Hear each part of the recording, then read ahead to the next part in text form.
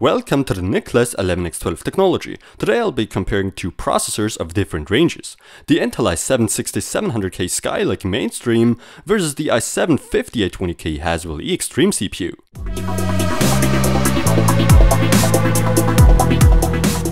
That's gonna be a real battle since both i7 processors currently cost about the same amount of money. Okay, the 5820K costing a little more, but yeah. In this comparison we'll just be looking at offered performance, not features such as quad channel and so on the Haswell E processor. I'm just letting you know that this is all about performance here. Benchmarks, what can you tell us?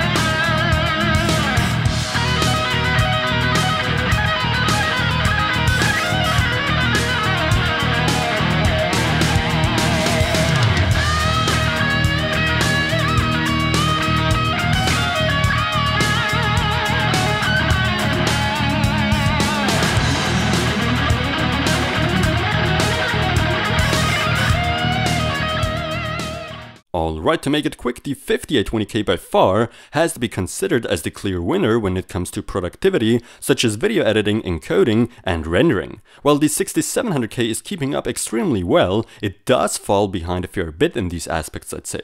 But once we put on some games, it's the other way around. The 6700K performs just so much better than the 5820K in games. The 5820K in fact in games can probably be compared with the 4790K. The 6700K though is the clear winner in games. The amount of frame rates with that CPU is amazing. The temperatures on the 5820K however are extremely low. The ones of the 6700K can already be considered as high, leaving you not that much of overclocking headroom anymore.